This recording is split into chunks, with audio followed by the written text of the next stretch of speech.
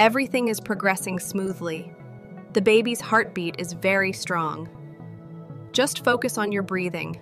The first stage starts with regular uterine contractions, leading to effacement and gradual dilatation of the cervix up to 10 centimeters. In the latent phase, cervical dilation progresses slowly while contractions strengthen and the cervix softens.